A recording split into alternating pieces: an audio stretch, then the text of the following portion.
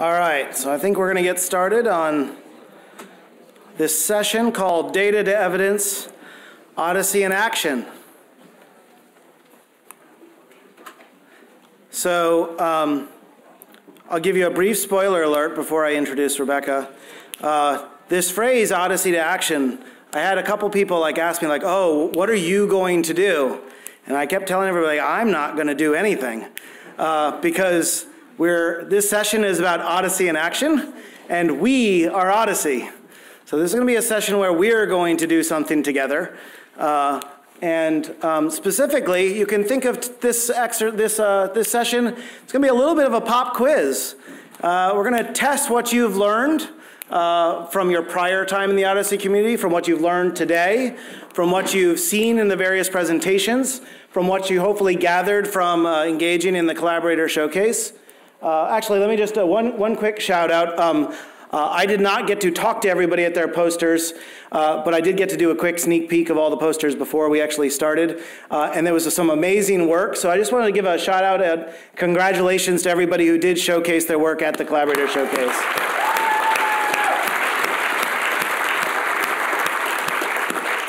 All right, so I hope that everybody did take in all of those posters because that information might be required for you later in this session. It's my honor to introduce Rebecca Chandler. Rebecca is at the Uppsala Monitoring Center. Pop quiz number 1. Who previously presented from the Uppsala Monitoring Center? Nicholas. Yes. So Nicholas got to talk about all the good work that his department does and the important public health mission that UMC has. Rebecca is an amazing clinician and scientist at Uppsala that's actually one of the ones executing the work of public health on behalf of everybody. And I had a really great honor to spend a few days with Nicholas and Rebecca and the entire team at UMC. We had a great experience that Rebecca's going to talk to you about. But what Rebecca's really going to tee up here is diving a little bit further into this use case of pharmacovigilance and provide a very specific case that we all are going to think about what we could do as the OHDSI community to put OHDSI into action to help the patients that we're trying to serve. So Rebecca. Thank you, Patrick. So I'm going to start here. I want to have my first slide actually to just kind of go back in time and talk about the origins of pharmacovigilance. And we have to go back to the 1950s where thalidomide was commonly used to treat morning sickness for pregnant women. And in fact, it was actually given as a drug that was available over the counter in West Germany in 1957. And then a couple of years after that, what we started to see was the birth of children with various degrees of phocomelia, or malformation of the limbs. And the birth of pharmacovigilance really was when Dr. William McBride in Australia wrote a letter to The Lancet in 1961. And he did two very important and yet simple things. He made an observation and he asked, has anybody else seen this? So in pharmacovigilance, perhaps the greatest challenge that we have is balancing uncertainty with the need to actually do something or action. So pharmacovigilance deals with generating hypotheses to try to ascertain the probability of a causal relationship between a drug and an adverse event. And yet we have to make decisions. We have to make regulatory decisions in behalf of public health with usually without the evidence of a strong conclusion of causality. And so I give this slide. This was actually published from STAT just in August of 2018. So here we have new clues as of last year as to how thalidomide actually caused these adverse effects, and yet we had to act decades earlier. So what came of the thalidomide disaster was that the WHO, the World Health Organization, decided to make a pilot project back in 1968, and they joined together 10 countries with the idea that we collect these observations, these concerns or suspicions of adverse drug reactions, and we pool them together so that we can identify potential safety concerns faster. This pilot project lasted for about 10 years, and in 1978 it was decided that this will be a permanent project, and we're going to establish a collaborating center The Swedish government came to an agreement with the WHO, and that's how it landed in Uppsala, Sweden. And then in the mid-90s, actually, we took on the name of the Uppsala Monitoring Center, and we actually expanded our remit, and we do a lot of work in advancing the science of pharmacovigilance, and then we also do a lot of work supporting many countries throughout the world. The initial group of 10 countries has grown to over 130 throughout the world who participate in this international program of drug monitoring. So we support them in their work, and then we do a lot of work in the science of pharmacovigilance. So just a couple of points about us again, just to introduce us. So I've touched on the first two, that we were established as a foundation in 1978. We're self-funding, and we provide leadership and operational support to the WHO Program for International Drug Monitoring. And then we're the custodian and the manager of VigiBase, which is the global database of suspected adverse drug reaction reports, which we call individual case safety reports.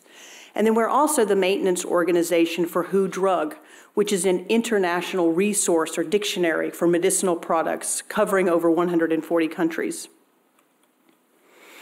Our vision is stated to be a world in which all patients and healthcare professionals can make wise therapeutic decisions in the use of their medicines. And we try to reach this vision with through a number of channels. As I mentioned before, we support countries in doing pharmacovigilance in their local national regulatory centers. We make available different tools.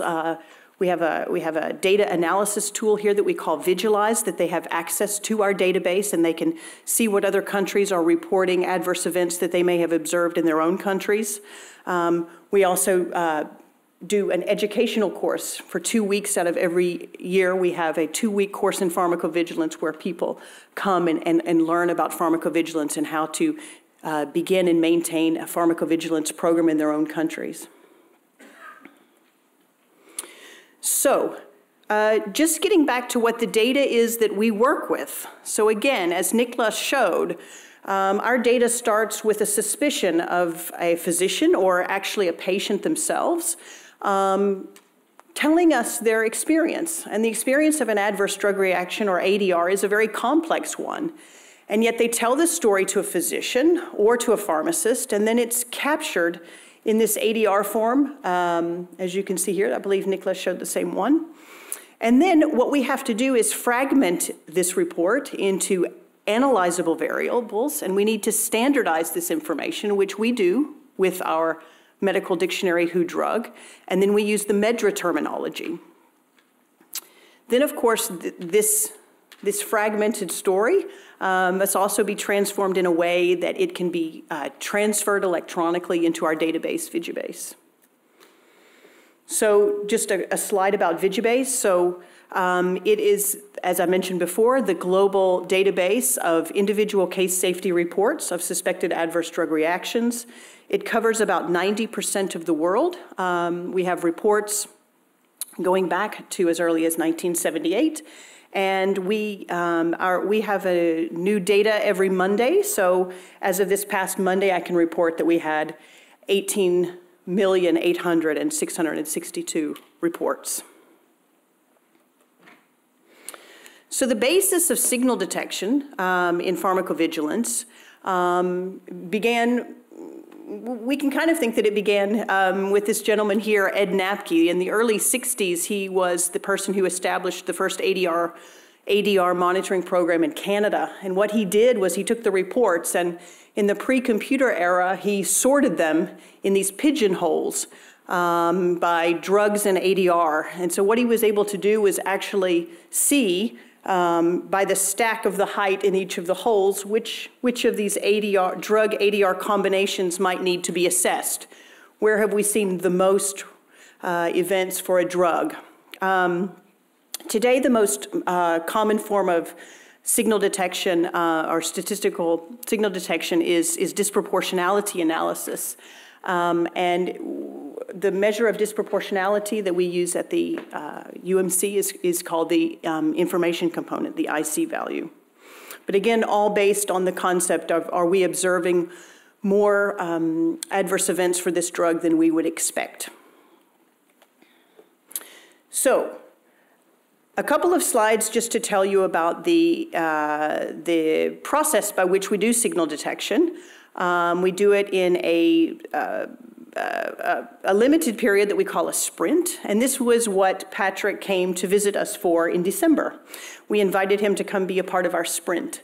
And the way that this works is, this is kind of our overall process, and what we call the sprint is that we do some work to generate a list of single ADR combination lists, which are generated by their strength of disproportionality. We also have an algorithm that we use in the UMC called VigiRank, by which we prioritize these drug ADR combinations. They take multiple pieces of evidence, but we believe that the application of this algorithm tends to produce newly identified safety concerns. So we have this table, and I'm going to show you what it looks like here in a minute. But during this sprint session, we all work together and go through this list. We do an initial manual assessment during the sprint period by which we look at each ADR drug pair, and we get information about the drug, we learn about the ADR, we look at the labeling for the drug, and we determine, is this adverse event known for this drug, or is it something new? We start to make an initial assessment about whether or not this should be investigated further with other forms of evidence. So this is the overall process that we have in this diagram here, and that you can see that if we after a further manual assessment, if we decide that a drug ADR combination should go for further assessment with multiple sources of research to support it, which I'll go through again later, we will communicate the signal. So since we're not a regulatory authority ourselves, we don't have any mandate to make any decisions, but what we do is we communicate any suspicions of new adverse drug reactions, drug combinations to our national centers. And sometimes we publish them in the medical literature. So a couple of pictures from our sprint. So if you were, as mentioned from my first slide, this is where we sit down with this generated table of drug ADR pairs that we think could represent a new safety concern. And we essentially just go through the list. We work in groups. We work individually, but we congregate in groups so that we can talk with each other if we need to, and reflect and share ideas. So Patrick was here, and there is him working in his combinations. And then we have other groups. And one of the things that we appreciate about doing it this way is that it's a very multidisciplinary group here. We bring together pharmacists, nurses, doctors, and data scientists, all bringing their particular skills to this activity. So this is what our interface looks like, also in Shiny. And as I remember, Patrick quite liked this, so I made sure I was going to show it. So what we'll do is have you will log in, have a personal page, and this is all somewhat fabricated here, but this is the list. This is when I'm talking about a drug ADR combinations list, what you'll see is the drug, and then the drug and then the event. And then you'll get some information. How many reports do we have? How many are observed? We'll know how many of these reports were serious, that type of thing. But this is ordered, it's ranked based on our algorithm, as I mentioned before, which takes into account many pieces of evidence, but strength of disproportionality is there by this IC coefficient. And then we just kind of take them in order. There's some of us that cherry pick from the list. I'm a bad one about that. Just with my clinical experience, I tend to pick drugs and events that I'm particularly interested in. So that was the main list. And then we actually, I'm just going to show a series of slides how we do this. So we'll have some information there available in the interface, which will tell us about the drug, will tell us about the ADR, as you can see there. We'll find more information about what ATC code, and then we'll have information about the ADR, usually up in the MEDRA hierarchy, so we'll know what system organ class or what higher level term it falls in. So this is the information about the case series, or the number of reports that we have that are reporting the same ADR with the same drug. So as you can see in the middle column there, we'll have information on the observed number, so how many reports we have, and then underneath you'll see how many we expect based on the database as a whole. Then we'll have some information about this number of serious proportion, then how many countries that they came from. So we look at drug ADR combinations that have reports that come from more than 2 countries. Then we'll have a summary slide of some of the demographics of the cases that are included, each of the reports, that the patients that these reports describe. So this is the first vision of the particular case that we wanted to present for you to think about. So when Patrick was here, he was assigned or picked this combination of nintedanib. Maybe I'll just introduce it. We all had a hard time saying this, so we called it Nintendo, which was easier to say. So Patrick and I always talk about it as Nintendo, so I think I'll just do that. But nintedanib it's called, and then the adverse event was colitis.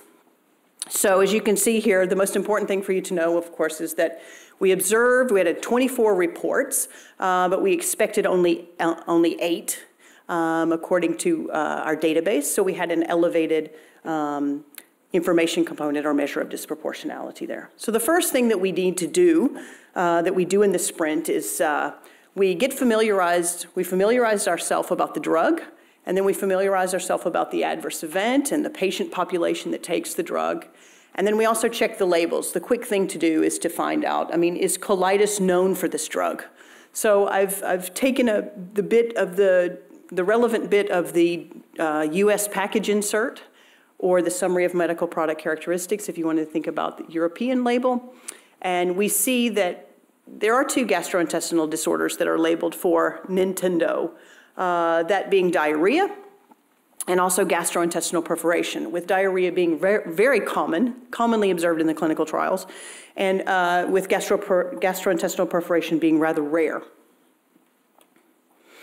So just a bit about the drug. As we learned during this session, we had to do some research. So nintedanib is indicated for idiopathic pulmonary fibrosis, which is a disease for which we do not know the etiology, of course, which is characterized by an excessive growth of fibroblasts. And it actually results in fibrosis of the interstitium of the lung. And unfortunately, this disease has a very high mortality rate and a median survival of only 2 to 5 years.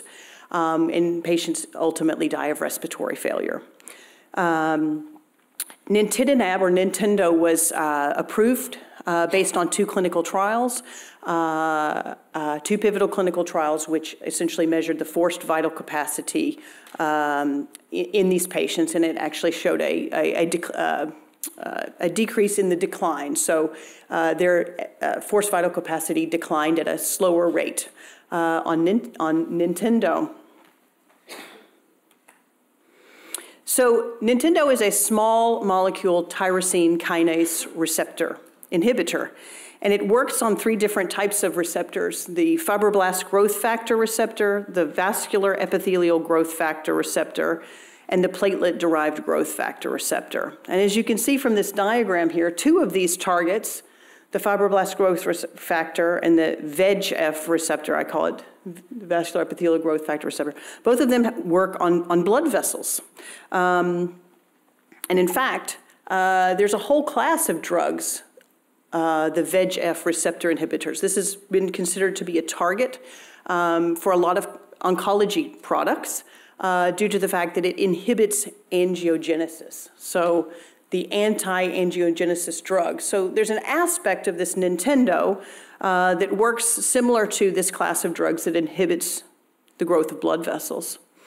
I've taken this bit of information about the adverse event management from the company's website, because as I mentioned before, diarrhea was a very common adverse event.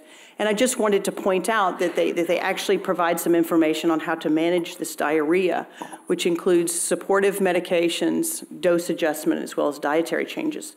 So there is some advice on how to manage this ADR. So while we were sitting in the sprint and reviewing our 24 cases, if you remember, of colitis, it became clear that colitis was a rather nonspecific term. We saw some cases that seemed like they could be ischemic. In fact, we had colonoscopy results for some of these, a couple of the cases. But we also saw some that could have been inflammatory colitis or infectious colitis, or we wondered also about the possibility of just because a patient has so much diarrhea, maybe they're just being labeled as having colitis without really knowing the cause of the diarrhea, of the colitis. So I worried about the specificity of that term, actually. I was worried that it was rather nonspecific. And when we looked and we learned about the drug and learned that it did have action on the vascular epithelial growth factor, and so did have these anti-angiogenic properties, I started to look more closely at the possibility that it was associated with ischemic colitis, to be more specific. So ischemic colitis is a condition which arises from the acute transient compromise of blood flow to the mucosa of the colon. It leads to mucosal ulceration, inflammation, and hemorrhage. And it can be difficult to distinguish clinically from other forms of colitis. So that's pretty much what my reports were telling me. There were reports of colitis, some of which were that appeared to be of different types of etiologies. But in spite of this, it actually has a very high mortality rate. And I found this nice practice article from the BMJ here recently, which was pretty impressive. It was written by a gastrointestinal surgeon and gastroenterologist, but they were pretty adamant on identifying ischemic colitis from other forms of colitis.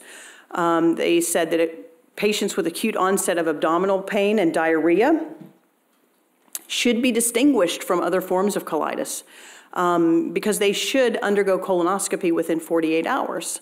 And that is to determine the appropriate way to manage them, whether or not they can be managed conservatively or they can be managed surgically. So I found this to be really impressive, given the fact that we had advice from the company about how to manage diarrhea. So if ischemic colitis is very difficult to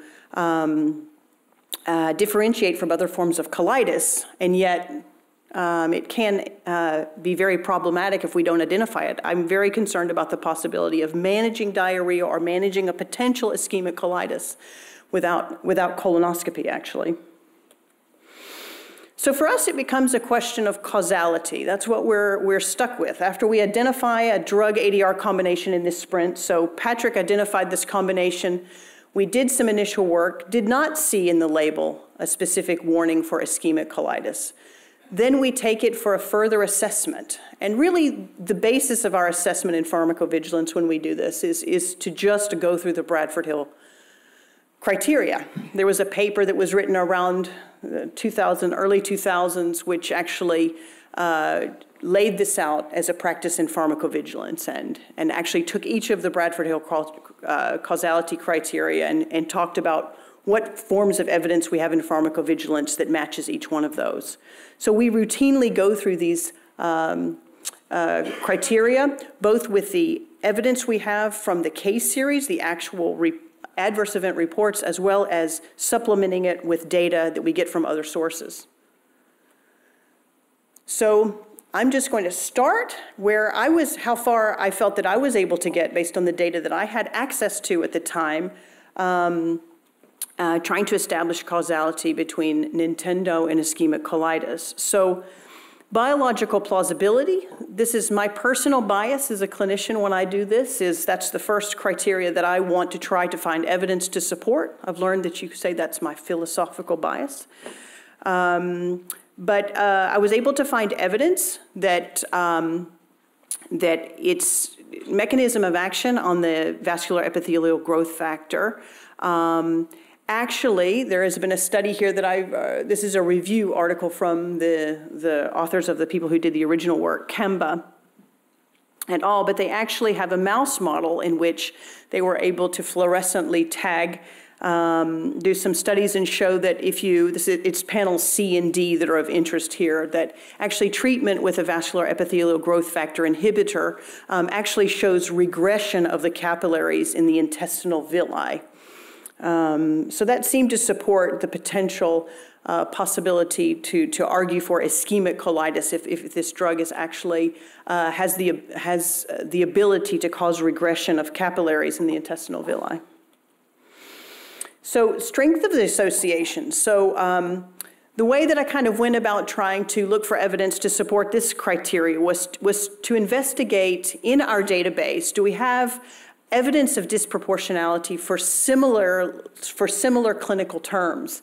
And actually in the MEDRA dictionary, ischemic colitis has an SMQ, a standardized medical query, which has a lot of different MEDRA PT under. And I was able to pull out from our database those MEDRA preferred terms that have been reported for Nintendo. And as you can see, we have colitis ischemic, intestinal ischemia, intestinal infarction. Now, they all show a certain amount of disproportionality. The numbers are small, and we only reach statistical significance for, if you want to call it that, for colitis ischemic. But even for some of the intestinal ischemia, for example, we see more reports than we would expect. So I was feeling pretty confident that I could feel that there was some strength from spontaneous data to support this causal hypothesis. And then I tried to tackle the criteria of analogy, and I did this by searching the literature for reports of ischemic colitis with other drugs that work by inhibiting the vascular epithelial growth factor. And in fact, there are two case reports that are reporting ischemic colitis with other drugs in this class, them being aflibercept, which is, and bevacizumab. These are both monoclonal antibodies that actually don't act on the receptor, but actually inhibit vascular epithelial growth factor. And actually in both of these cases, these were administered intravitreally as they're used in the treatment of macular degeneration. So this is the point where I'm going to hand it off. So just to quickly summarize what I went through. So from spontaneously reported adverse event data, we generated a hypothesis of a potential causal association between a drug and an ADR. And then in our assessment of using those spontaneous data as well as some other data sources, we have tried to argue for causality going through the Bradford-Hill criteria. Is that how I was supposed to hand off? Oh yes, the pharmacovigilante's dilemma. So our dilemma is always that a signal should be identified as soon as possible so that we can warn about it. That's what we learned from thalidomide and Vioxx and a lot of other stories. But we're always left with the question of, do we have enough evidence to go out and say this? So we wanted to explore with Patrick if he could help us. So who wants to play Nintendo? Raise your hand. All right, majority of people want to play Nintendo. Great. So that's good. How many of you guys have played Nintendo before? All right, more hands actually have played than want to play. So maybe that's a sign of the times, I guess. Okay, so one of the things that Rebecca went through that for me was actually a big eye-opener and was very motivating from my experience of getting to go to Uppsala was this idea of the sprint. The idea that it is not one person who has to have all competencies to be able to do the job, but instead that a team of multidisciplinary skills can come together to actually solve these really tricky problems. So we're a team here, and lots of people want to play Nintendo. So I'd like you to stand up if you are an expert in the drug Nintendo. Rebecca, you should stand up. Rebecca wasn't, but she sure as hell is now. I still can't pronounce it. That's why I'm going to call it Nintendo. Okay, so we've got one person who knows the drug. So I guess we could stop because all of you could leave because you don't know anything about the drug. Or we could think about being a team. We've got one team member who knows something about the drug. How many of you guys know something about colitis? Stand up. Okay. All right, so we've got like 10 and a half people who know something about colitis. That's great. Okay. So how many of you guys know, how many of you guys have access, direct access yourself to patient-level observational data? Stand up.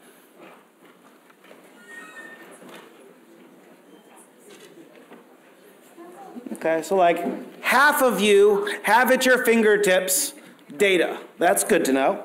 How many of you guys can write code, can write an R program to do an analysis on the data? Stand up. All right, interesting. Apparently there's a bias that programmers like to sit in the back, which is an interesting characteristic. Okay. How many of you guys feel like you understand the vocabulary and the coding schemes that would go into, even if you don't know about Nintendo and colitis, that you have a general idea that through a vocabulary you could figure out who's taking a drug that's coded as Nintendo and who's got a diagnosis of something called colitis? How many people feel like they know the vocabulary well enough? Stand up. Wow. I'm going to give a brownie point to Christian and Mui and Erica for doing a great job of teaching everybody that many people think that they know the vocabulary. Million points for Mui. All right. So lots of people stood up. Now what I want you to do is I want you to stand up if you did not stand up to every question I asked. Stand up if you did not stand up to every question. All right. All right? So none of us individually have the capability to play Nintendo.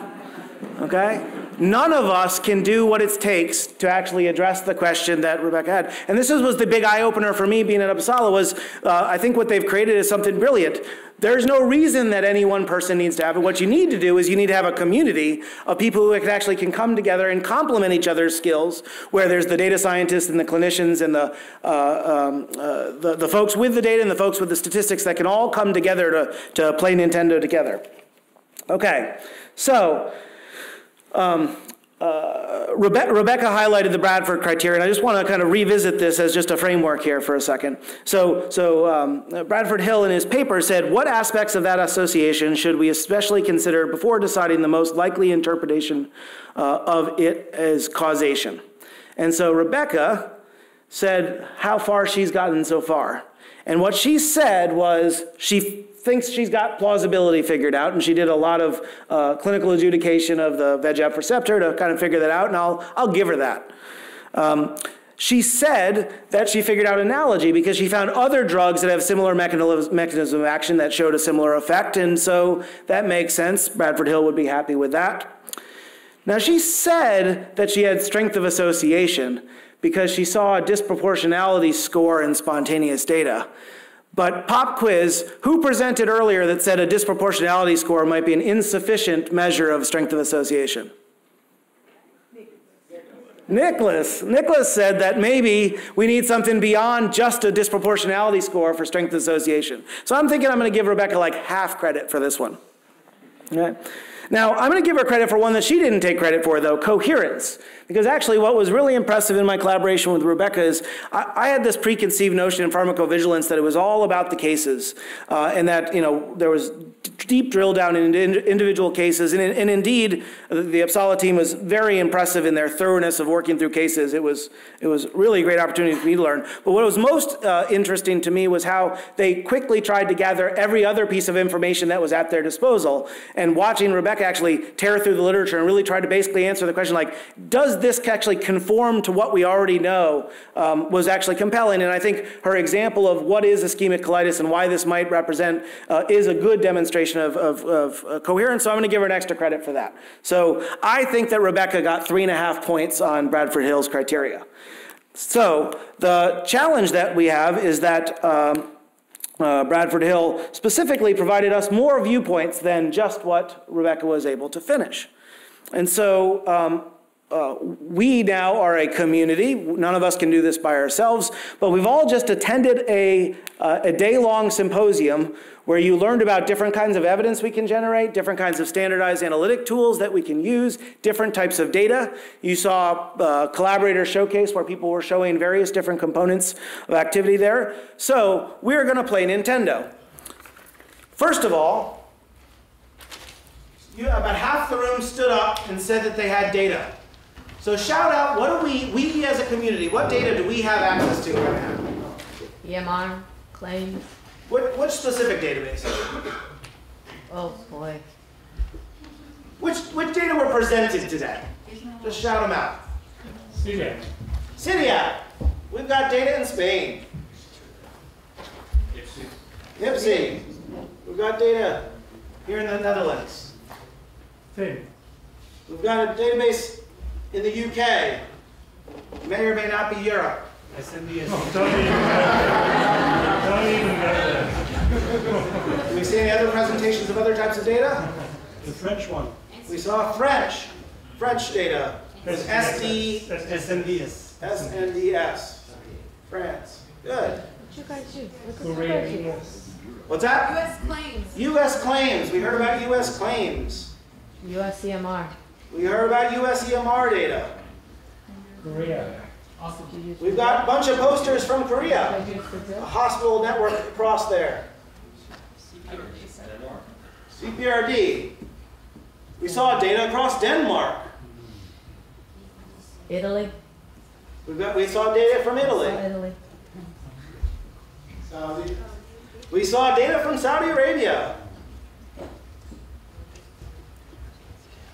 JMDC. We have data from Japan. Did that cover everybody's data when you stood up? Brazil. Brazil's on there. Brazil. All right, pop quiz. George told you all about the number of unique patients that are in the Odyssey data network. What was the number that he said anyway? 500 million. He said we have over 500 million patients. Small words. You don't want to just scream at them? All right. So just in this room, we have an amazing... Now this one's working. If you want me to leave, I'll just leave. We're switching. That's right now. Hello? Yeah. That is spectacular. I mean, everybody's waiting for the next session, Peter. Make no doubt about that.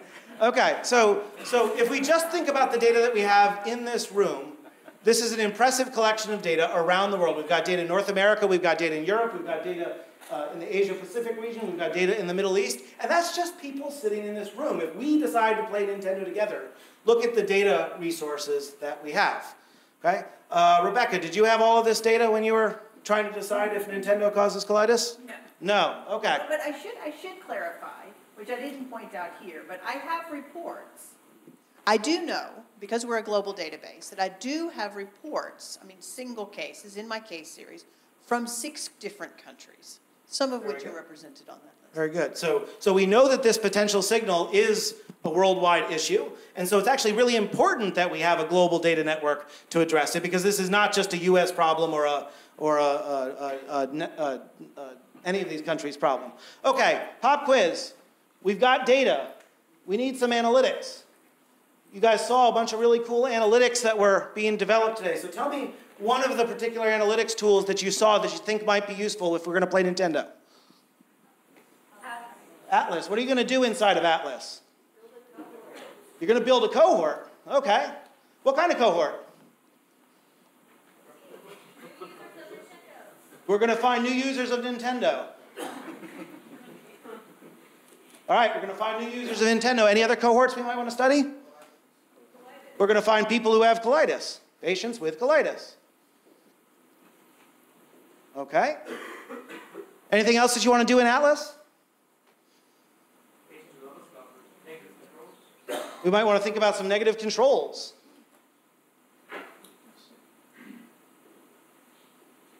Anything else that you think we might want to do? Is there an active comparator for Nintendo? Like, Xbox? Yeah, so we're going to get new users of Xbox, okay? Which, for those who really are annoyed that I'm not talking about scientific things, that's going to be a drug called pirfenidone. Okay, it's another drug for idiopathic pulmonary fibrosis that I didn't know, so actually in our thing, I called it Atari. But Xbox is good. That's a little bit more modern. I'm old school. Okay. Anything else we're going to do in Atlas? So I've heard that you think we're going to build cohorts. What are we going to do when we have a cohort? We want to do population level estimation.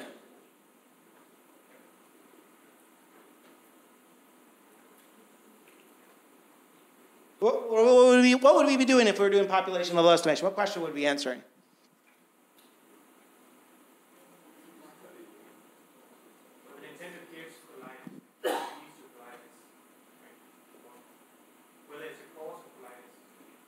So we're asking the question, does T increase the risk, T being Nintendo, increase the risk of O being colitis compared to C, which is Xbox?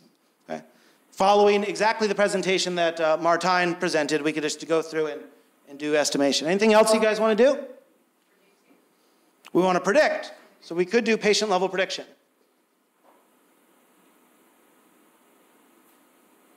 Okay, what would we predict? Among users of Nintendo, how likely are you to develop colitis? So among Nintendo users, who gets colitis? Okay, that could be possibly useful if anybody took anything away from the lightning talk. I hope they took away Ishmael's presentation that this isn't actually all that far off about we're trying to figure out who's actually at risk for the problem, because we could actually do something differently if we knew that they were at differential risk. Okay? Any other tools that you saw today during Collaborator Showcase or during any of the presentations that you think might be useful? Athena. So we got to figure out actually how to look for these things. We got to, like at least stick the cartridge in and blow on it twice before we can play Nintendo. So we got to use, sorry, that's old school Nintendo reference. All right. Athena for our vocabulary. Anything else? Okay. Well, so we got a huge amount of data in this room. We've got a bunch of analytics. How many people, stand up if you think that you can apply some of the analytics already, right now? Stand up.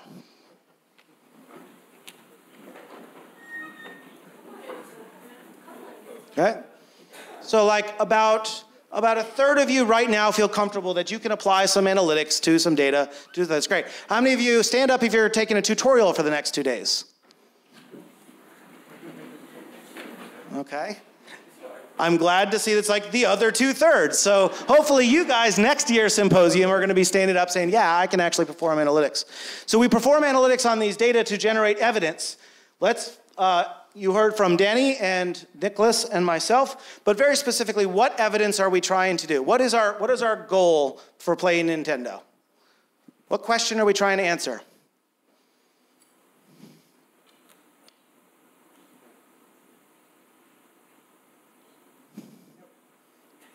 Yes? I'd like to know if there's a causal relationship. Is there a causal relationship?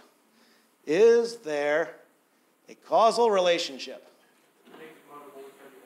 between Nintendo and colitis? That is the question. Because what Uppsala is doing is they're going to report out a signal that's going to go to our friends at the regulators, who are then going to actually have to take this information and actually decide, like, what are we going to do with this information? Are we going to put it on a product label? How are we going to communicate to patients to let them know that there's this new side effect that we didn't know about before? So it's kind of important that we actually do this process right and get good information. Okay, so we want to answer this causal question.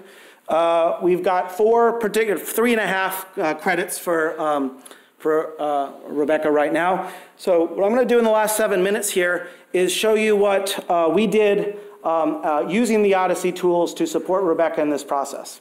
And so I'm going to deliberately do this rapid fire just to give you a sense of what is actually possible. So I got to attend the Uppsala Sprint, got to sit and actually watch all the great work that the team is doing, and we've actually talked about the fact that this sprint is probably a model we want to test out in Eden. And if anybody is just like interested in pharmacovigilance, you need to read the papers that are coming out of the Uppsala group and learn more about this process. I really think this is kind of the future of how we need to do drug safety. But I think that we could do a little bit better. Because by me being a fly on the wall and just sitting there and having access to data, having access to standard analytics, having access to the capabilities that are available from the OHDSI community, I was able to ask some simple questions. Like, for example, I could start with a question, well, is this drug actually used in the real world? So indeed, just like you asked for, well, I started by actually going into our data sources tab. This is the tool Achilles that you heard about. And I was just able to search for Nintendo, and I was able to see that, yeah, in one of my databases, I actually had patients who were taking Nintendo, and I was able to actually see a treatment utilization pattern that shows me who are taking this drug. So over time, we see time on the x-axis going from 2014 when the drug was introduced to 2017, stratified by age and gender. So we can see not only that the drug is being used, we can see that it's actually increasing in use. We can see that it's used more in older folks than younger folks, and it's used more in men than women. That's an important insight and potentially actually would be useful for us to just know about every product, which is why Danny presented the treatment utilization case, because this is always valuable. But I was interested specifically in knowing how many patients are newly used, so we created cohorts just like you asked for. So we said, let's find these new users in Nintendo using the Atlas tool to create a cohort. Specifically, I wanted to find new users in Nintendo who did not have prior colitis, because we want to make sure that if we're looking for a new event, that those patients are actually at risk for the new event, like Nicholas presented earlier today. Now, when I run Atlas, as Anthony presented, you're actually able to see not only how many patients were in the initial cohort, so we had 1,200 patients in this particular database, but we can see that 6% of these patients actually had a prior diagnosis of colitis, and so we can't use them for our patients, but already that's an important insight. Well, we didn't know that 6% of people had a prior colitis. Just knowing that would be potentially useful and informative to put context around this association. So we can also ask the question, not just how many patients do we have, but who are these patients? And so Anthony showed you the characterization tool. So here we could actually take a cohort of new users of Nintendo, a cohort of new users of Xbox, and we could actually run a variety of different features on those. So we could look at their demographics, comorbidities, concomitant medications, use of measurements, Charlson index, to basically ask the question, if we, to go to Danny's point that he asked, can we have an active comparator, means is there a meaningful comparison between two products? Well, we need to actually assess that before we make a comparison. We could characterize those two populations based on all of these characteristics and actually look at how comparable these are. Anthony presented this to you earlier. Every dot here near the 45-degree line basically means the populations are similar. These dots that are the outlier, that represents the Nintendo people who had prior use of Xbox and the Xbox people who had prior use of Nintendo. We're probably going to have to kick those patients out of our study. Every other characteristic, though, is pretty close to the 45-degree line. As it turns out, we actually might be able to make a meaningful comparison between these two drugs. So that's good to know. And looking across thousands of characteristics.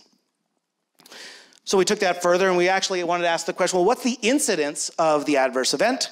And we could actually just take our cohorts across multiple databases and just actually count up how many cases of incident colitis could we observe. We could stratify that by characteristics like age and gender, just to get a sense of, from a personalized prediction perspective, we noticed that the rate of adverse events in the older population is higher than the rates in the younger population. So maybe there's some sort of personalization that we could do. We can also stratify on other characteristics, like I was interested, maybe we stratify on the initial dose, because after all, Bradford Hill told us that we got to think about biologic gradient. So we might want to actually think, is there a dose response? And actually in this particular case, the drug is supposed to be used at the initial high dose of 100 mg twice a day. And in fact, the vast majority, over 90% of people start on that higher dose. A very small fraction start on a lower dose. That might mean that I can't really make this dose comparison, but already another insight. Turns out most people start on the high dose. That's useful because we didn't know that before. We had no idea what the dose was until we actually bothered to ask the real world data what's going on. So we could design a comparative cohort analysis. I just followed Martine's lead in going through this and actually looking at the risk of colitis amongst patients taking Nintendo versus Atari. And because of the entire OHDSI methods library that Martine highlighted, we are not limited to one method's choice, but in fact, there's lots of different methods that we could look at. So actually, specifically, when I was thinking about this question, I was worried about this question of if there's going to be a good active comparator. So I thought, well, maybe we use a self-controlled design. I knew that coming into today, Nicholas was going to present and say that self-controlled designs were a good idea. So I just knew that 2 months ago, and I said, let's run a self-controlled design. And when we ran a self-controlled design, we can see Nintendo compared to pre-exposure time had an elevated statistically significant increased risk on treatment.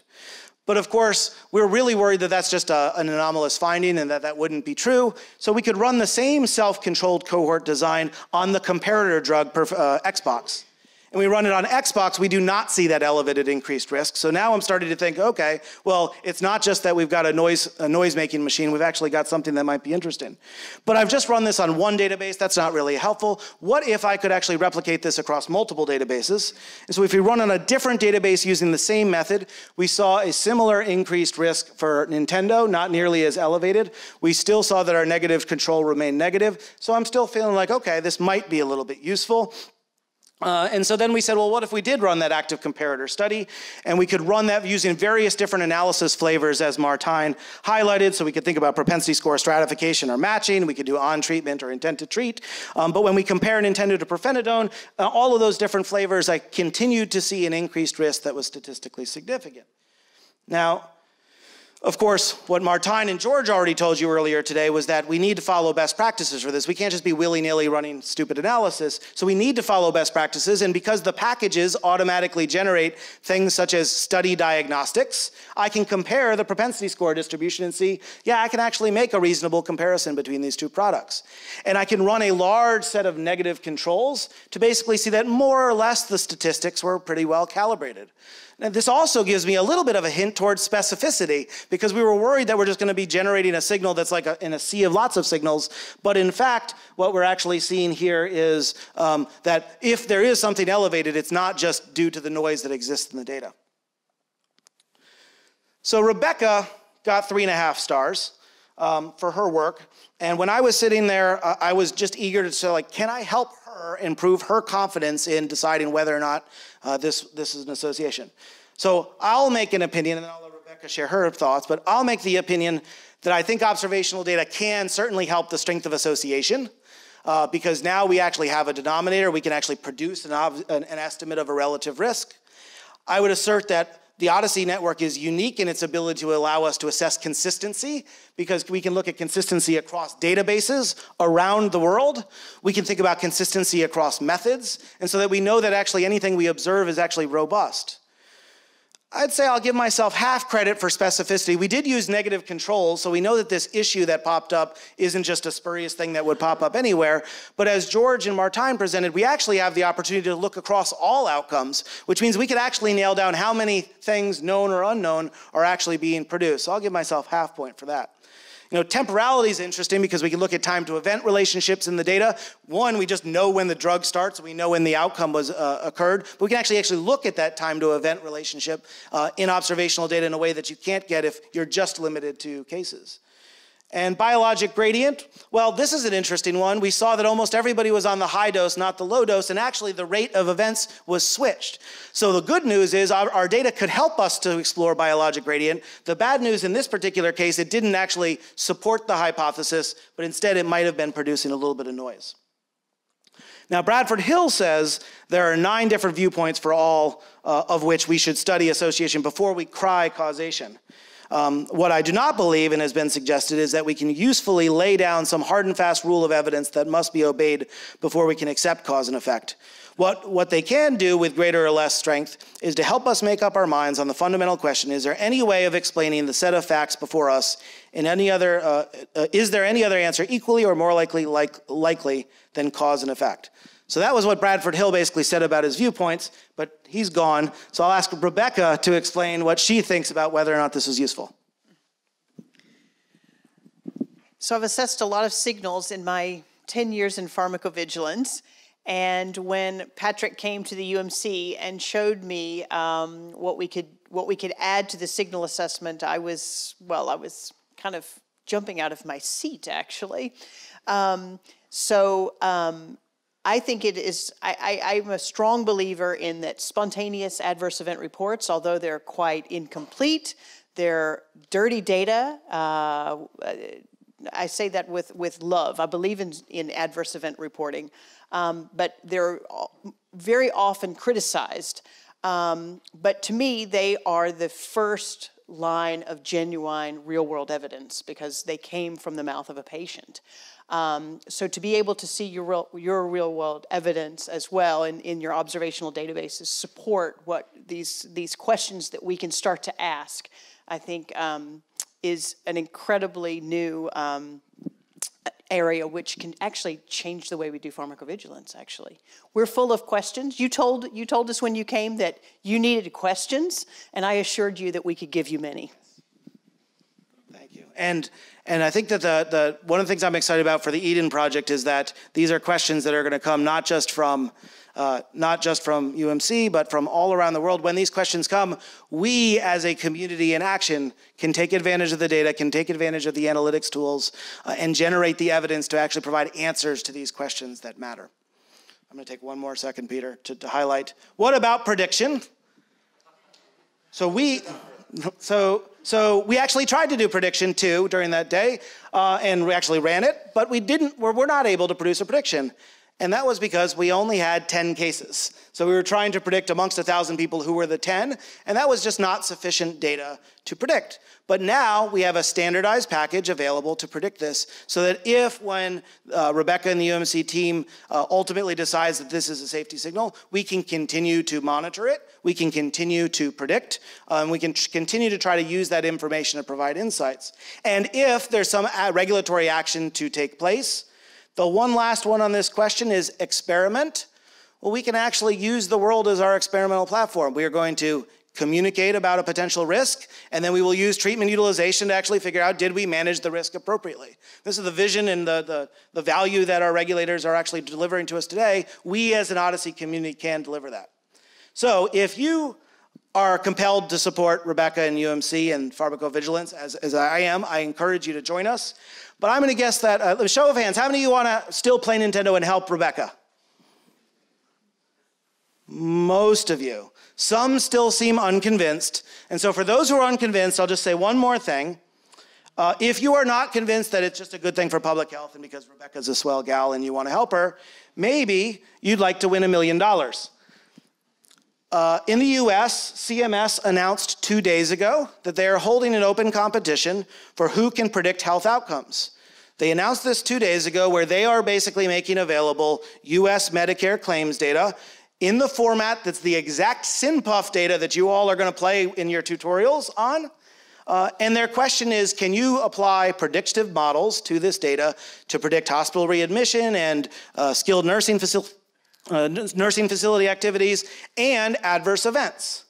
And specifically, if you can come up with a compelling way to apply machine learning and do it in a way that's actually interpretable to build trust and transparency with clinicians and patients, then not only will you make Rebecca happy, not only will you help public health, but you also put a little bit of cash in your pocket.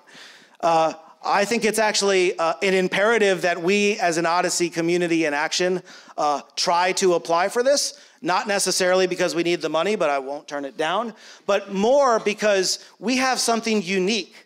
We have a network of data. We have a panel of analytics tools. We have a community of researchers that no other machine learning group or individual or team is actually going to be able to bring to this problem the unique perspectives we can.